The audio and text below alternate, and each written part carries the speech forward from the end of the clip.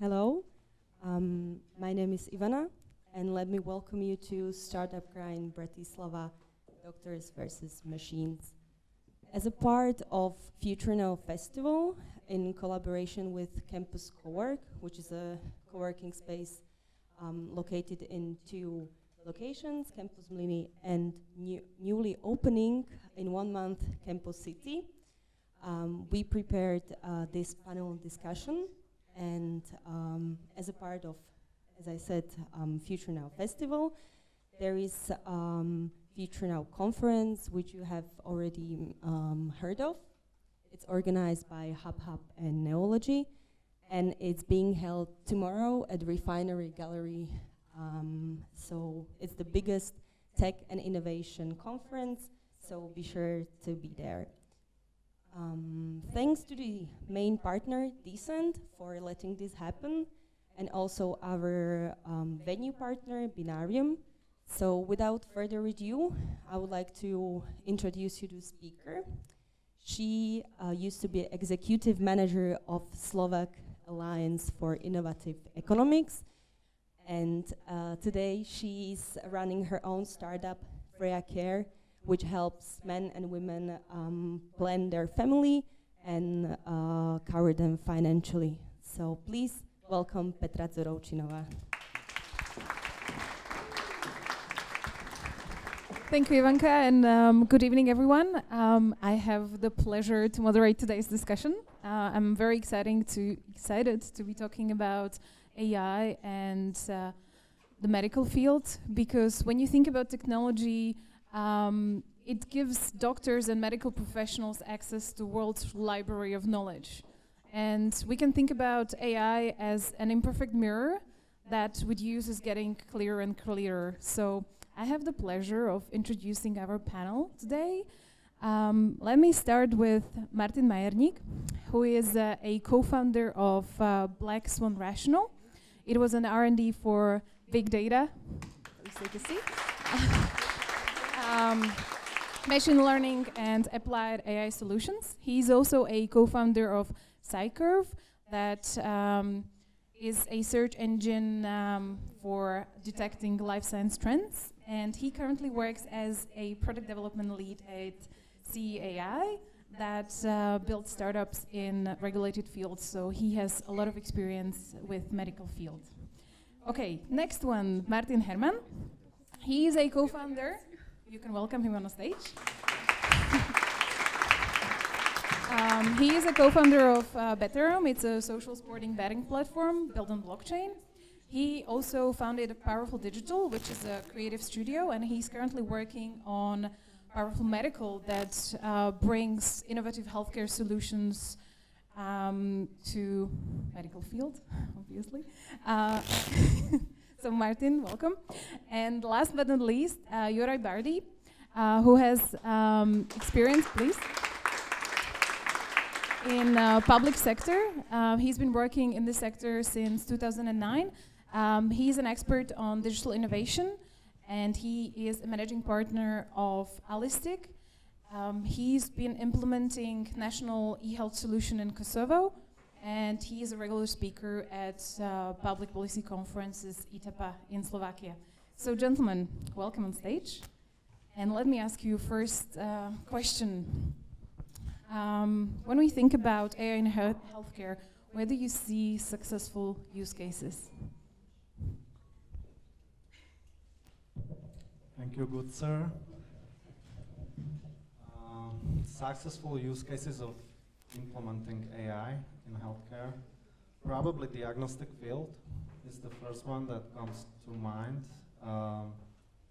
For example, in histology, we've seen a lot of softwares being implemented that basically detect false positives, tell you that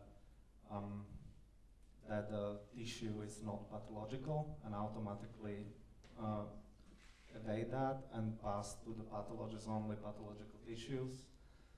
You have supporting systems that identify different types of tumors in the tissue, so that would be a very good example of image processing in healthcare, in medical diagnostics specifically. I would say that the biggest problem in healthcare is that healthy people don't go to hospitals. So I think that one of the most reasonable and most useful things for machine learning or AI in the healthcare segment is prevention. So basically getting people to go to the hospital before they're sick. So you can analyze large amounts of data, you can do preliminary checks, maybe even warn the patient before he even has symptoms that would basically send him to the hospital. So again, to repeat, healthy people don't go into hospitals, they don't do the regular preventive checks, they ignore it, and they only come to the hospital once they start showing symptoms, and that usually means the problem is serious. So if you're able to basically catch the sickness before the patient starts showing symptoms, you really help out the whole medical industry. May I ask you a follow-up question for that? Do you need to go to a hospital to actually utilize a preventive solution? Well, in today's world, maybe still yes to some extent, but then again, technology is moving every day. So let's say Apple came up with an iWatch, the new iWatch 4 series, I think. It can already detect atrial fibrillation or some heart conditions before you realize and before you start to show symptoms. So it's already with wearables and with all those smart devices and with all those data that are out there, you can already run some preventive checks without actually having to go to the hospital. And I think that's where medical AI is headed.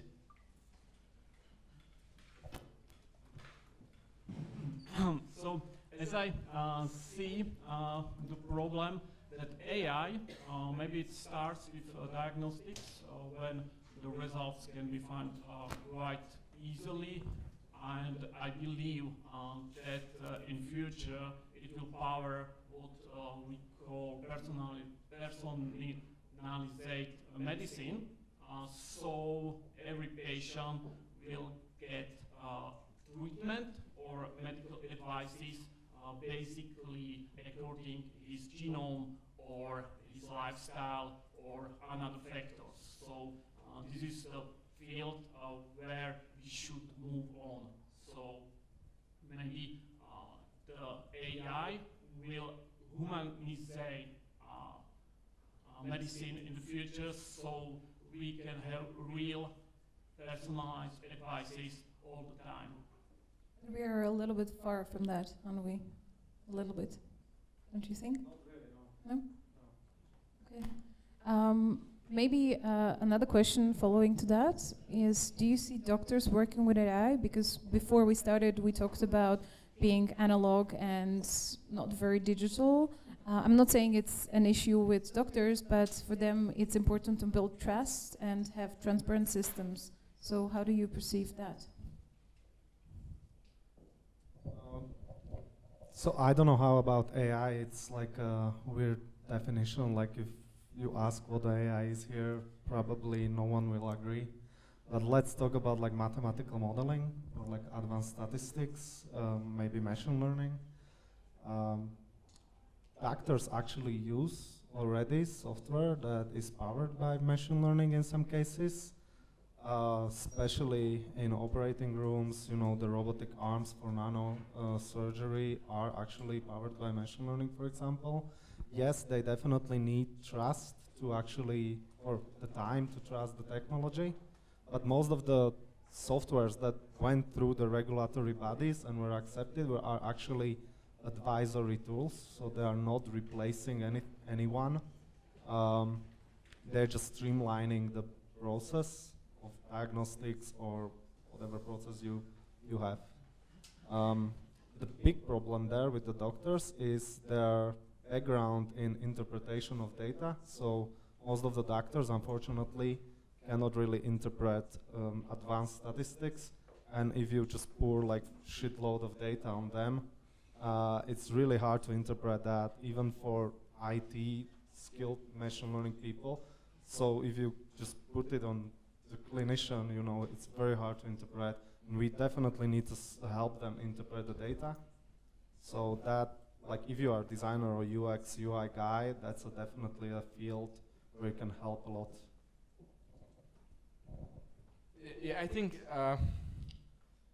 one of the main problems, at least what we've been facing here in Europe, and for a fact I know that it's not only a problem in Slovakia or in Europe per se, it's also a problem in the US, is that currently people, I think, believe that technology in medicine is further than it actually is. So you have all these advanced machines, devices, for example, the robotic arms that perform microsurgery, and yes, there is some sort of machine learning or artificial intelligence already in place, but the general medicine, the point of contact with the doctor, when you come to the hospital, what happens? So your data, it gets collected somewhere into one system, then parts of it is in a different system, another part of it is in a third different system completely, and then who has access to all the data? That is still something we're trying to basically figure out, and you can also see it in Slovakia with the digitalizacija zdravotníctva, which didn't really work out as good as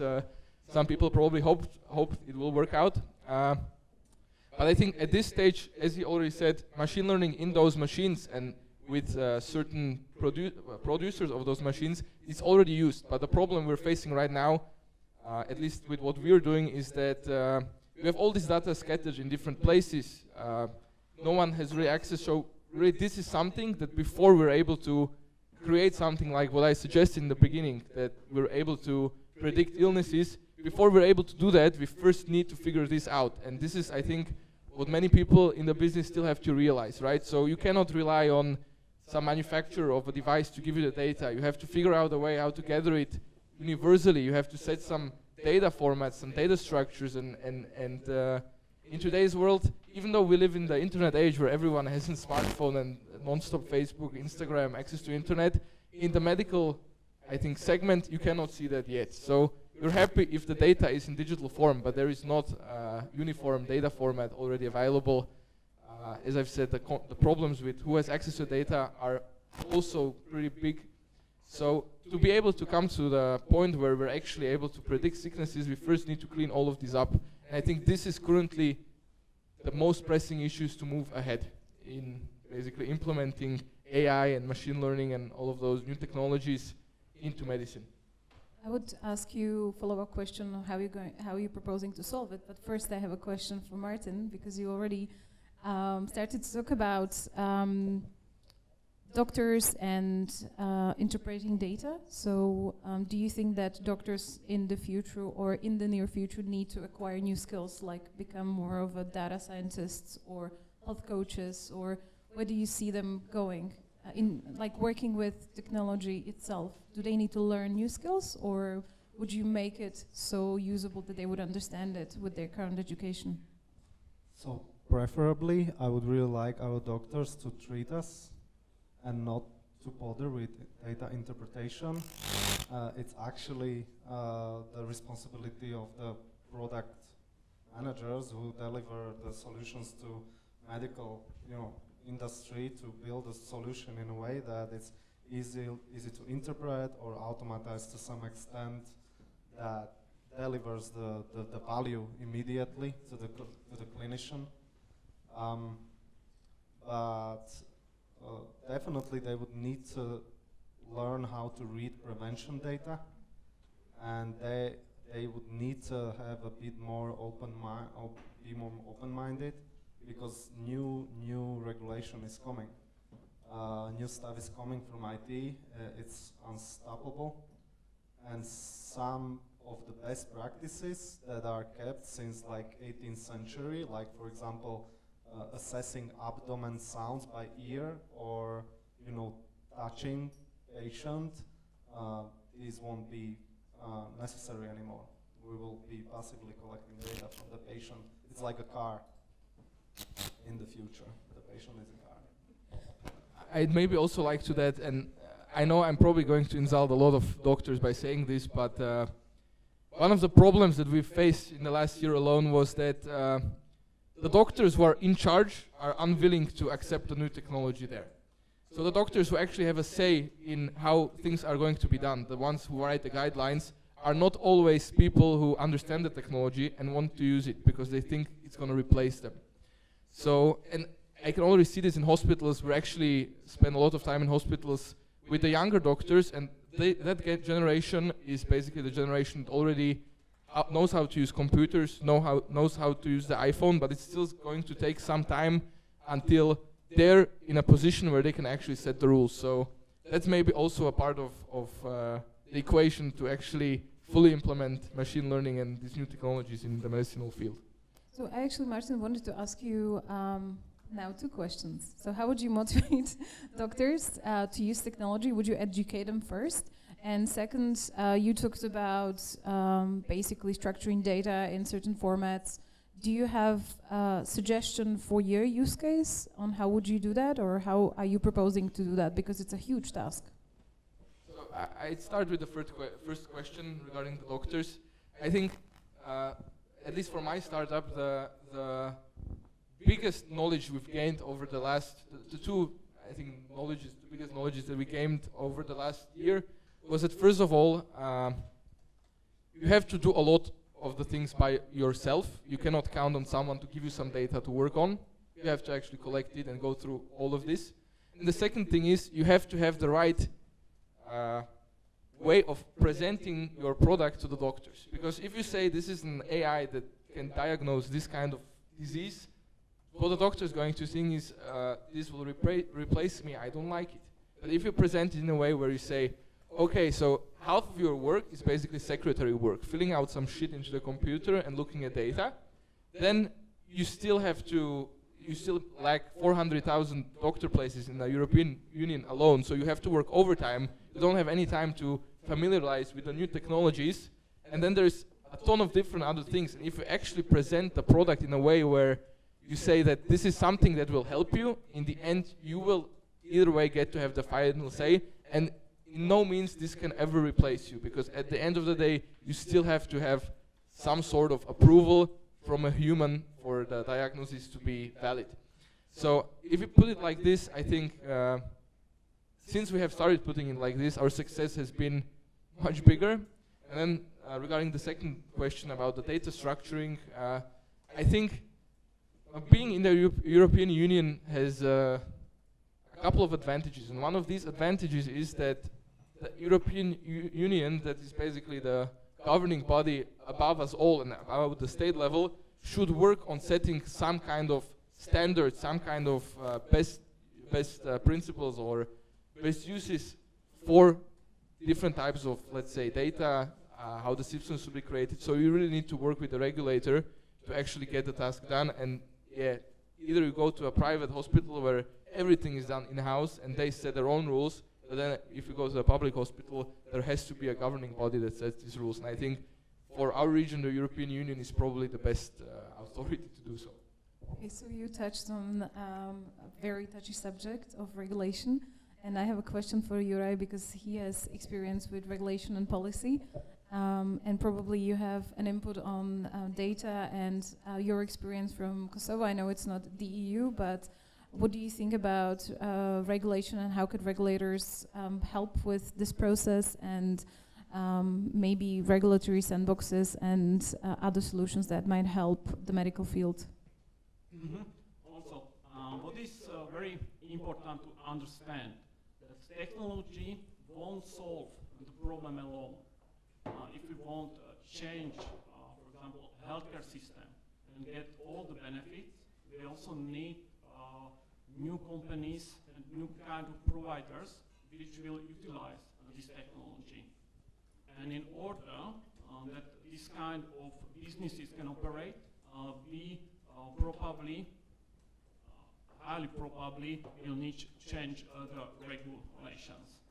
And it also means that in future the role of doctors will change. So there will be maybe some kind of small group of specialists who will be more like data scientists, who will understand origin and causes of these diseases and how it is works on, for example, molecular level. And then there will be this kind of maybe not so data-oriented, but people who can, with decision support, can advise to the people.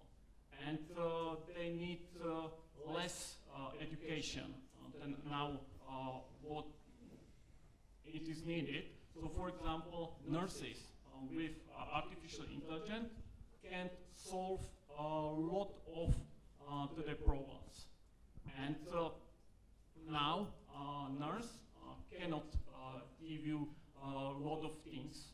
So what have to change, for example, is that it will be allowed.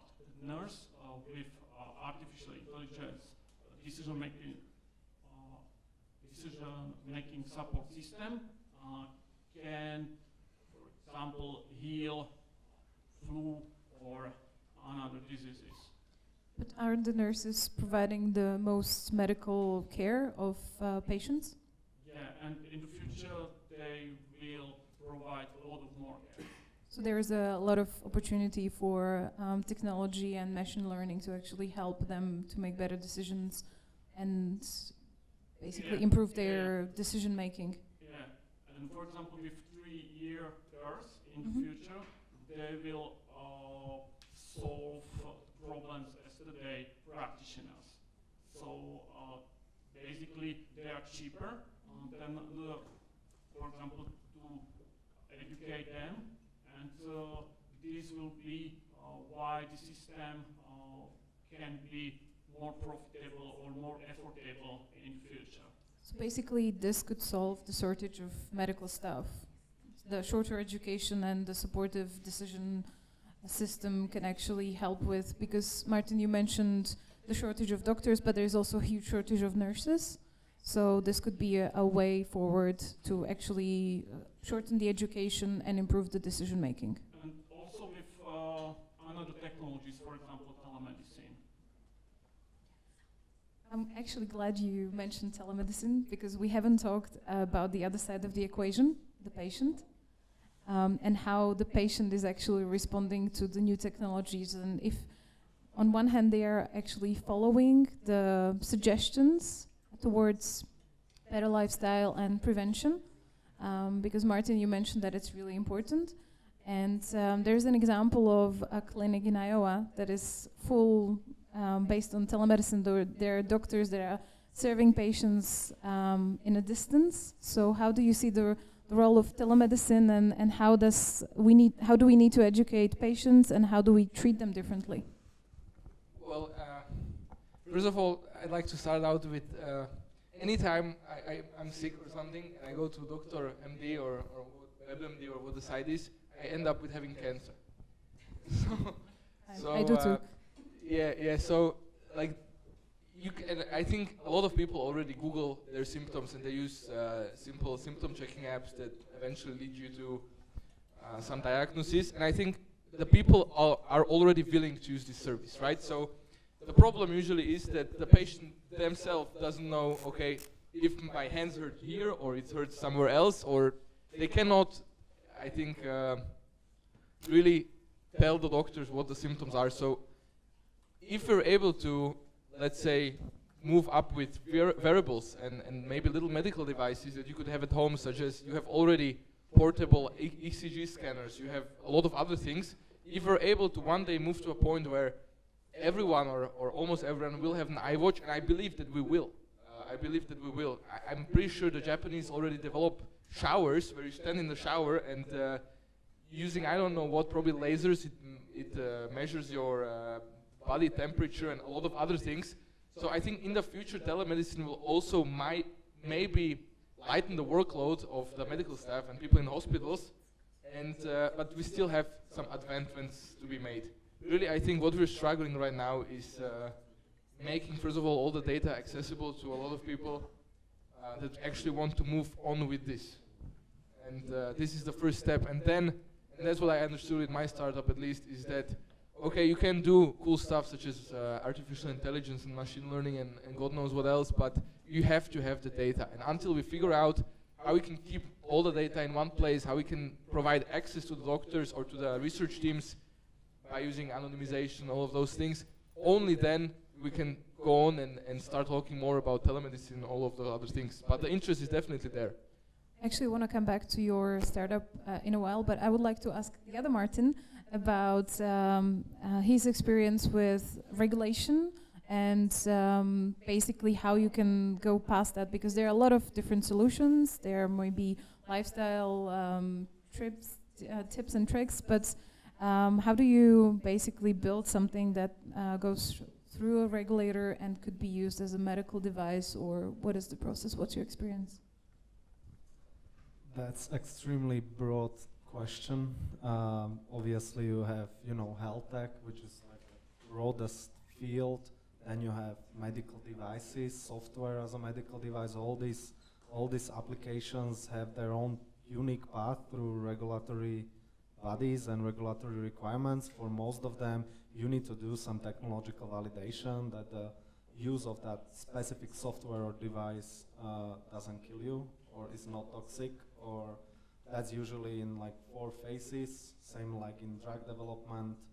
But then you have a completely different universe, it's not even field, which is retail, where a lot of devices, a lot of tests are subclinical, so they're available in directly in pharmacies, like for example, like low specificity pregnancy test that you take, and it doesn't actually tell you that you are pregnant. It just gives you two marks, which is a suggestion that you need to go to the doctor and take a blood test, right? Which is a clinical test, and that's the major difference there. So depends like where you want to aim your product, whether to retail or to like clinical device. And then the path is that you need to first validate hardware, technology behind it. Then once it's validated that you can, for example, efficiently, securely transfer data from your mobile to the cloud or something and then process it, then you need to validate models. Models could be descriptive, so just, for example, assessing frequency of cough, just counting coughs, right? That's the first phase, but if you want to do anything about that, so for example, classify a patient or diagnose, like go automatically through diagnostic tree, whether the patient has like a clustered cough, wet cough, dry cough, whatever cough, even triggered, like choking or whatever, that's another round of validation for the models. So for me, like my background is like in general in red tech, and there is a huge difference in biotech and, for example, banking. In banking, you can actually develop a prototype with a huge vendor, for example, Big Bang, right? And then apply it, test it, let it be tested by third party, and then go to the regulator and show him, like, look, this is a regulatory sandbox, this is the best practice in, I don't know, anti-money with a lot of people, and you already know that someone will use it, but it's upside down, and that kills like 95% of startups, that they don't actually think about regulation.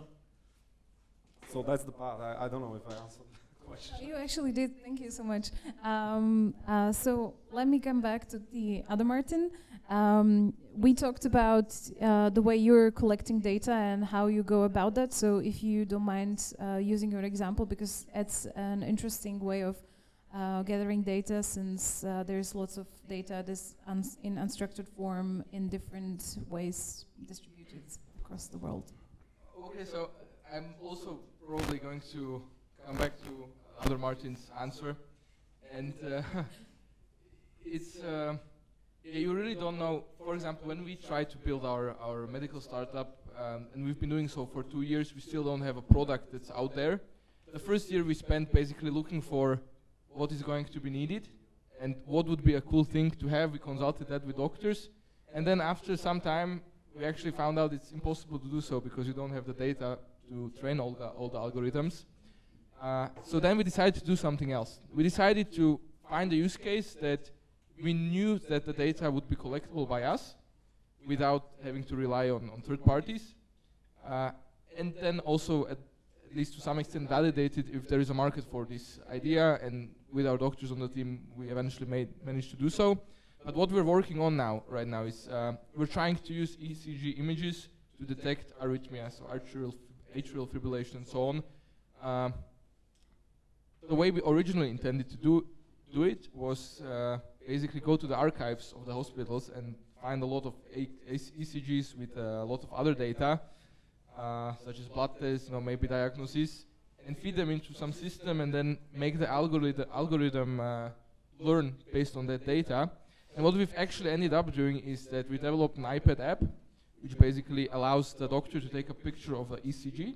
This solves the data structure and compatibility issue, because in the end, with every manufacturer, the ECG you get printed out of the machine looks the same, almost the same.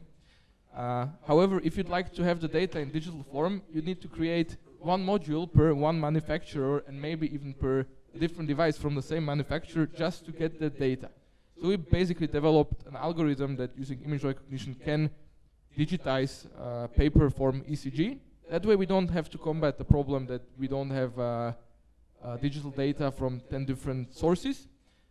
Then what we have is another algorithm which can detect text from blood tests. So for example, the doctor takes an image of the blood test, and then using all of this data we can feed the algorithm. So for the beginning part, what our app does right now is that we analyze a lot of patients, data, of course with respect with all the privacy laws and patient basically allowance and all of those things. We do that, and eventually, and of course the doctor also has his input. So we collect the ECG, we collect, for example, the blood test, some basic anamnesis, and then the doctor tells us what his diagnosis is. We can also compare it to the guidelines that are for arrhythmias. They're issued every few years.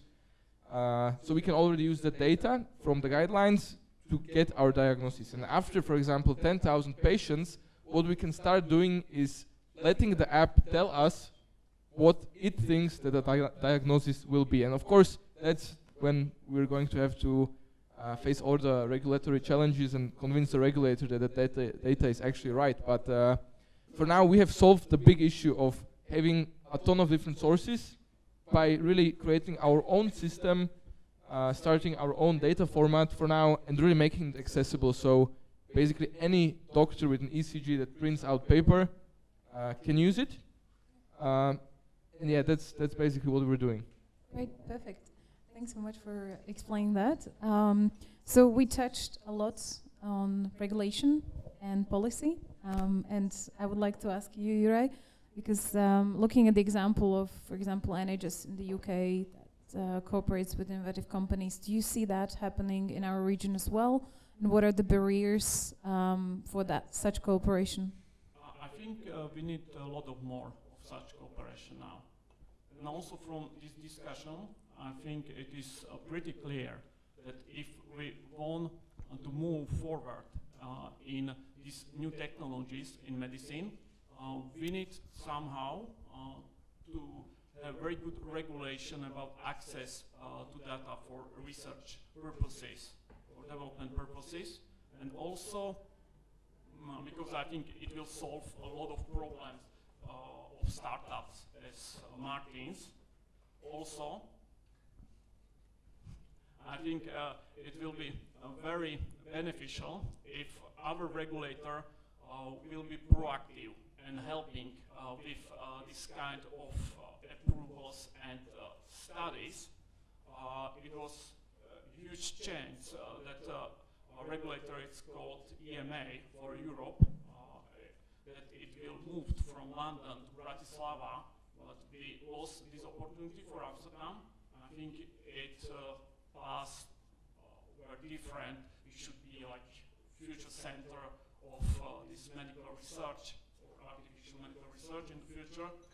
And third, when I'm reading the questions, maybe we need a new body who will help, for example, monitor of performance of algorithms somehow and try to deal with the problems as a supervisor. So I have two questions following that. One is about basically algorithms that are not biased and are ethical. And second one is, do you think that creating multi-stakeholder bodies that basically work as a discussion forum and propose solutions for regulation would work?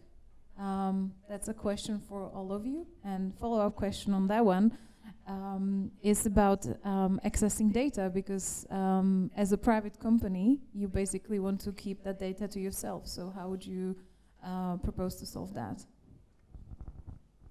Maybe I start to answer the data questions because, for example, it needs to be a part of national policy. There is framework that data from clinical processes are somehow anonymous or accessible for another companies. Because in China, they are very free to give data to big companies by government, and they are leading the way in this kind of research. In Europe, we are lagging behind, so something must change. Because, for example, if it's to like 3 years to have access to data and to be able to work with them, it's too long. If the algorithm needs to be like up to date on market. And what was the first question? That if we need bodies? So basically it's about for regulation to move faster and basically have a discussion or a forum where you have innovative companies, maybe traditional pharma companies, and all key stakeholders meeting at one forum discussing what can we do, how we can fasten the regulation, make it safe for the patients, but also quick enough to innovate. Yeah, I think there is a huge need for such bodies, but there will be still problems with interest in the system. So I am pro creation of such bodies, but it depends who will be there and how they will be motivated to solve something. Maybe I believe that such innovative companies they create their own body. I mean, in the Western, in the US, there are some of them, and they can be more proactive in advocacy and lobbying. So, gentlemen, what do you think about having a way to talk to a regulator? That's one question. I think you have more experience, so.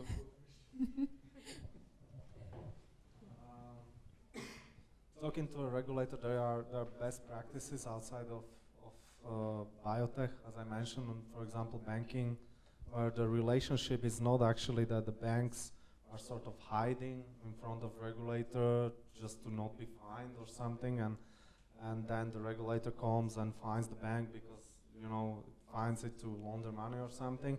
The biggest banks are actually peacocking, like in front of the regulator, showing them their best practices, because it's actually a strategic move for them, where if the best practice is accepted, they are off the radar, and the competition needs to implement what they already have. So that's actually a tactical advantage to have a good relationship with the regulator. I think that needs to be implemented in biotech and pharma. So do you think that would work? And so it's sort of already begun, where huge companies, for example, Johnson & Johnson's with clinical innovation company Janssen, which is part of it. It's the biggest biotech and pharma company with biggest market cap right now. They are collaborating with other huge stakeholders and also hospitals, creating sort of also first ever data plumbing for like efficient data sharing across the companies, regulator, government, the biggest players, and also startups. And also they are creating that sandbox I mentioned, that they want to talk with regulator in different regions, of course. Regarding regulation, I think you have to understand all parties involved, right, in terms of healthcare. So you have the state, right? In Slovakia, we have public hospitals. We have the insurance companies. Then we also have the aspect of money, right? So if you have two drugs that do the same thing, which one should be basically prescribed by the regulator to be used for a specific purpose? So I think to be able to successfully push something through this whole system of basically getting an idea, trying to validate it, trying to push it through into practice through the regulator, you have to look at all those aspects. So you have to look at who has what to lose and who has what to gain, and you have to team up with the right players basically, and we're not gonna fool ourselves, I hope. There is a lot of political lobbying involved and a lot of money involved, and I think you have to be able to navigate this kind of environment to make it through, and that's maybe also a problem of the current system, is that the doctors and the people, the scientists that want to do this don't have the skill or the even don't think it's morally correct to basically lobby in front of the regulator for such a thing. So you have to be really, we probably could host another speech about this, but at the end of the day, if you want to push something through with the regulator, you have to understand all parties involved, who gains what, and then you have to be willing to lobby in the right direction with the right people, and it's just the way the system works, and let's not kid ourselves. Want to add something? Yeah, go ahead. Yeah, so I wanted also to react to your second question on like who owns the data, and like obviously the companies like us, we want to keep some data, you know, but actually the best thing that could ever happen, I really highly doubt that it will happen, but would be if like a general population would understand that their medical data are owned by them, because I would really like for them to have like a 31st human right to own the data and treat it as their property, because I don't want to deal with some like freaking random hospitals to actually extract your data and then like strike a deal with all of them and with the regulator and with government body and whoever. Like, you should decide who to sell, lend, or give for free for research your own medical data, and they should be centralized on your like electronic medical record, all of it. Like think about it, where is your data right now? So if you are an average person, you are probably suffering with some chronic disease like allergy or asthma or whatever, you know, skin issues are frequent, but you have like your data at your dentist. If you move the city, definitely at least 2 of them. You have your 2 GPs, one when you were a kid, second when you are an adult. Again, when you move cities, it's like 4 of them. If you wear glasses, you have your opticians, keeps your data. You have all these specialists. When you were like once sick, you have this like respiratory specialist. Like, it's completely fragmented. It sits in like a cupboard somewhere, and I cannot really reach it. I cannot really help you with that. And the hospitals don't have a motivation to actually unify it. And who has the motivation is either like small startups who try to disrupt the medical field or biotech, and then the huge corporations. Well, and they have much more money to actually get to that data. So it's extremely limiting in this innovation wave that we're talking about when you don't own your data. Okay, that's actually a very nice picture of owning your own data. I see an issue of actually educating patients about security, and we're coming to a question of data security in general. But also, Juraj, I wanted to ask you, aren't you in a way of possession of your data, or doesn't it from policy perspective, you don't own your health data as a patient? Not now. Okay. But there is initiative that should change it, and I think from policy perspective, it should be one of the biggest priority for next year. There is a plan to regulate and to bring new data law in Slovakia, and this law should deal with this issue. So I think it is already in the program of the government, and we will see if it works, but hopefully at least there will be discussion, and it should start soon. And yes, I think this it's called My Data Initiative, which can democratize the access to data and somehow to raise the awareness about how the data can be managed for your own or society good it is on the agenda. And this kind of thinking is very popular in Finland. There will be Finnish presidency of European Council, and from my information, it will be one of the highest priority point of agenda. So owning your own data and liberating health data of Yes, citizens. not only health data but oral data, Okay. which can be about you. So basically, it's an opportunity for startups in Slovakia to participate in a policy debate. Yes. Okay, so for all of you interested in data, you can participate in the debate. Okay, I had two questions, but let me come back to the security question. And how would you ensure that the data is secure, that the algorithms are not biased? What are the measures that could be taken? Because I think there was one question about that as well. Well, regarding security, you know, it's probably like in any other business, you want your client's data to be secure. In this case, it's patient data, and I think that is for the hospitals to figure out on their own. There is not something that works in every case, and it also depends who has access, who can see what. But I think for the research to actually progress and for the products to be created, which is what I think I'm focusing on and we are focusing on, we don't actually need to know any private data of the patient in terms of name. We only need anonymized data, and at that point, the data security again is not such a big issue, right? And sorry, what was the second part of the question? The bias of algorithms and actually making ethical decisions, and not saying that we need to let these people die because they are not worth living, or it's too expensive to treat them, or whatever. Because if you don't know what's behind the algorithm, then it's harder for you to trust it. So it's about transparency and also bias in algorithms. How would you propose to solve that?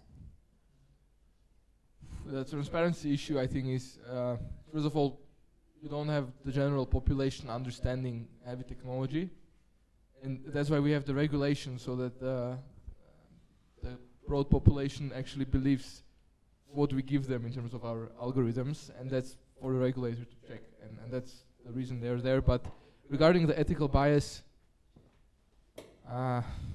people will always die, and that's pretty harsh. I think life is a deadly disease. Yeah, that's a bit harsh. That's a bit harsh to say, but at the end of the day, I'm not quite familiar with any algorithm that would have killed some person. And of course, if you compare the level of error a machine makes to the level of error to the doctor, I think you'll find out that over time, the machines just get better than doctors, and it's a fact. People will always die. And you can only decide whether to die by suboptimal diagnostics by current medicine or optimal death by AI. That's it. There is no other discussion. No, I'm joking. So the security of data, so it's hilarious to me because like, where the fuck are your data right now? How do you know that they are secured?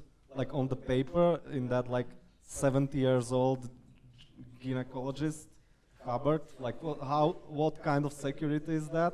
And suddenly when you digitalize that, right, like it's all about the security. So I guarantee that when you implement the basic security principles of IT, like standard software development and data transfer, it's already like 1000% better secured than it's right now.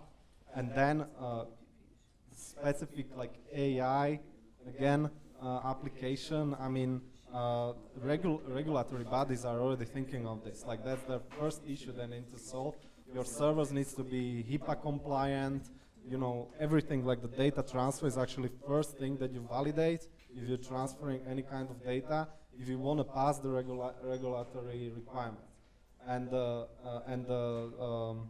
who's the bias models? Biased doctors. I mean, but I agree that the era is gradually minimal. But of course, again, like, and this is a big issue, and it's not solved on a regulatory level. Like, how do you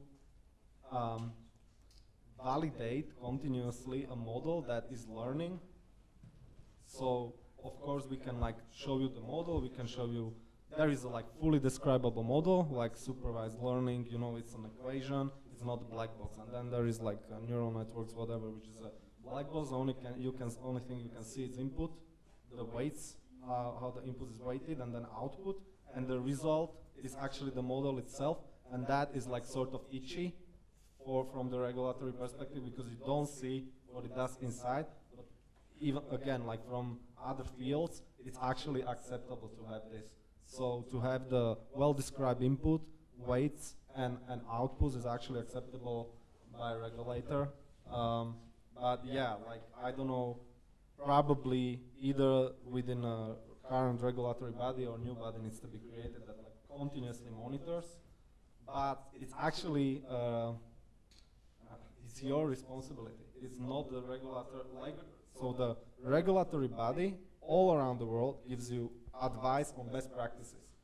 You don't need to follow the advice, but if you fuck up, you are fine. And even if you follow the regulatory advices, and you fuck up, you are fine. So actually, it's up to you to actually investigate and continuously improve your best practices. Otherwise, you are fine. That's it. The you in that sentence is medical professionals, innovative companies, pharma companies, and yeah, okay. We have one last question from my end, and that is for you to look in your crystal ball and looking at the new healthcare landscape. How do you envision it, and what do you see there happening in the near future in healthcare regarding technology? How does the technology change the healthcare sector? You know, I just say that, well, take a look back 20 years where we were with computers, and I don't think the medical breakthrough with computers has been made yet. The development will speed up drastically, I'd say, and the things that we're already starting to see in terms of technology in healthcare is just insane. And once I think the first doctors start trusting the technology, then gradually the people start to trust the technology. We might need a doctor. You have the choking app, right? Well, anyway, I think the future is very bright. You know, you first, of course, have to consolidate the data. That's step one. We still have to tackle. Medicine is not yet all digitized, all in the proper formats, accessible by everyone. That's the first thing we have to figure out.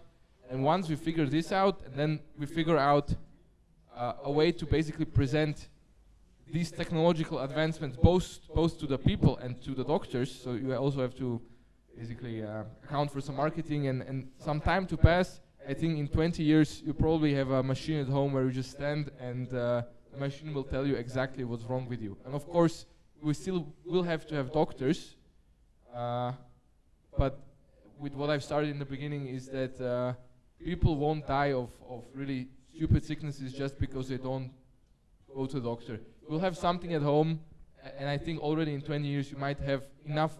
So basically you go buy groceries and you treat your conditions. Yes. Interesting. Okay, Martin.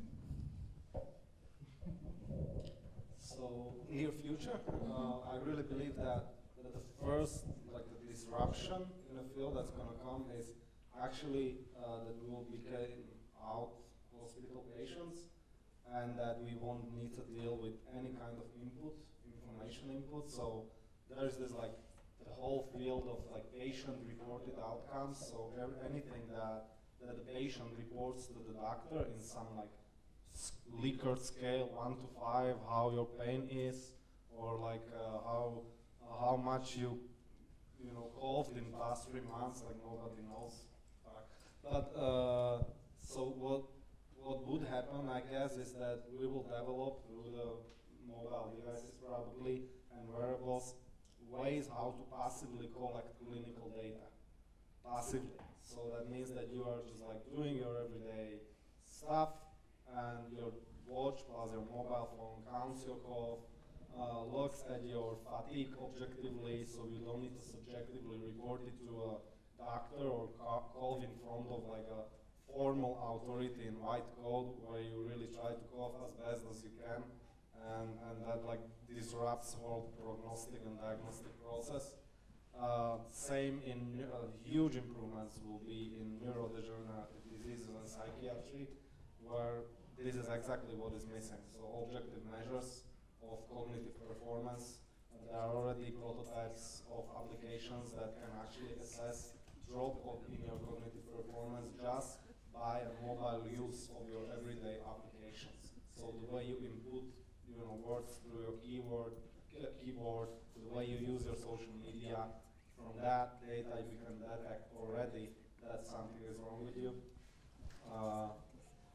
So yeah, I really feel that would disrupt the field. I really don't believe that regulatory bodies, like on a global level, would actually agree on something.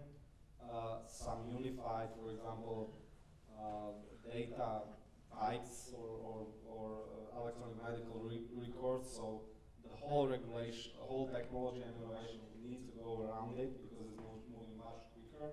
And the data collection will just go to the mobile devices, so nobody would care about your historical data in hospital. Nobody will pick it up. And maybe add one last thing to get you an understanding on what has been done by seemingly absolutely unrelated data. I read somewhere recently that some American university made a study, I think with Facebook, and they could determine by the way that people chatted and posted to timeline if they're taking drugs or not. And when they gone and asked the students if they were high wave writing a few lines or some status or something like that, they almost got 90 or 95% matches. So seemingly completely unrelated data can already give the system an insight into your health